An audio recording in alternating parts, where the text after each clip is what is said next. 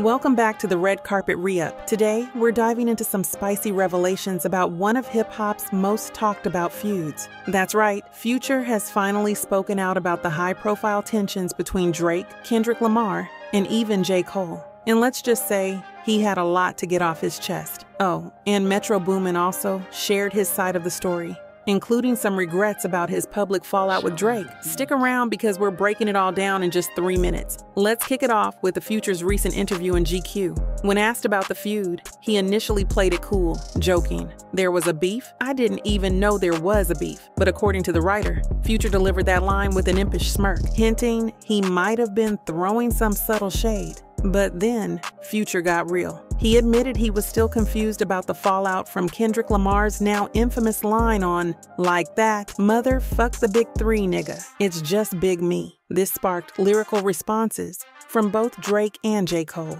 And here's the kicker. Future believes he had more reason to be upset than anyone else. He said, "Why is everybody mad when he was talking about me on my song? Imagine feeling like the forgotten player in a game you're hosting." Now, let's talk about Metro Boomin, who also spilled some tea in the same interview. Metro opened up about his personal falling out with Drake, clarifying that it wasn't about a woman. No love triangles here. Instead, it was a private issue that left Metro feeling deeply hurt and disappointed. He even addressed his fiery social media tirade against Drake, where he accused the rapper of spreading lies and even trying to block radio play for Like That. Looking back, Metro admitted he regretted those posts, saying, "I should have been stronger than that. That was out of character for me." His transparency is refreshing, but it also underscores just how intense this feud has been behind the scenes. And let's clear up one big misconception. No, Future and Metro Boomin didn't mastermind a 2-album campaign to diss Drake. Metro shut down the idea, calling it ridiculous.